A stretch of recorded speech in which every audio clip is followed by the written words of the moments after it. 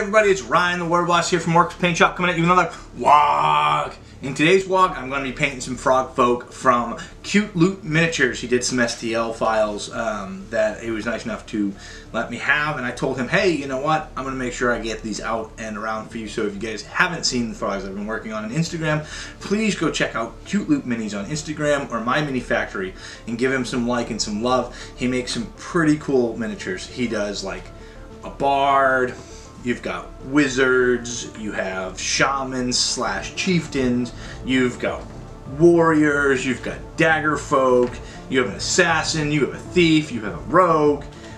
All these wonderful models. I highly recommend checking him out. He's a very good STL printer. So give him a like, give him a share, give him some love. And I'll get started on working on one of these. But don't forget, I now have a Patreon, so if you want to like and subscribe to this channel, please go check out Patreon as well. That helps me out. It gets me some hobby supplies, some UV resin, and puts it towards getting you guys more wonderful content. So go check that out if you can. And once again, thanks for joining us. Alright, so I first grab my Void Shield Blue, and then after I grab my Void Shield Blue, I go ahead and I start hitting this with a single base coat. I get all of his skin, and this is just going to be a 3-coat process. So once I coat it with the 3 colors, I make sure that I hit all of it. As you can see, when I do the first coat, it's very, very thin, very, very light, and it doesn't stick completely, so you can still see the black coming through. And you know, you just want to make sure you get it nice and solid. This way here, it doesn't mess with any of the other colors that you're going to add to the model. I then come in with leather brown, and I focus on doing parts of his, you know, like cloak, his loincloth, taking care of that. And I do a nice thick 2 coats of that, and then I do a single coat on his weapon. This way here, it gives that a nice dull color to start off with, and then I move on to the next color. I then come in with oak brown, which I'm going to use to darken the weapon down and make it look more like a wooden club than a leather club.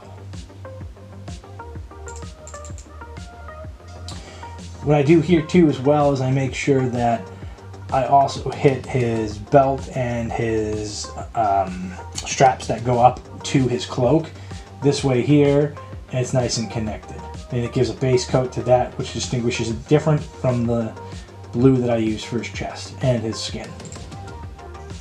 Alright, so I then come in with matte black to do his eyeballs and make them really dark like the poison arrow frogs, and I then begin to take my brush and make different types of sizes and shapes for spots all over his body. This is going to cover up some of the lighter areas of the blue that I did for the 3 coats, and then it's also going to give him that added little texture that makes him just kind of pop versus being a dull model. After I finished with the matte black, I then grabbed moot green to give his wraps and some of the stuff that he holds around him a nice green contrast to the blue. It came out real nice, and it all melded together very well, as the green looks amazing on his arm. I then come in with Phoenician purple, and I do his shoulder pad purple. This way here, again, it kind of contrasts with the lime green, but doesn't contrast with the nice blue that he has for a coat, and it kind of just makes the shoulder pad be a center of darkness and kind of stands out a little bit on this model. Again, I try not to hit the spikes because I'm going to do the spikes a different color as I do his shoulder pads purple.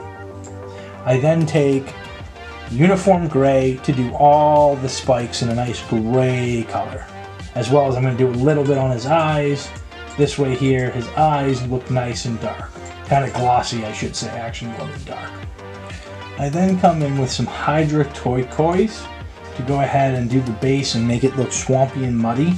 After I do the Hydra turquoise all around the bottom of the base, I do come back with a dry brush and hit some brown on the tops to kind of make it look like muddy water.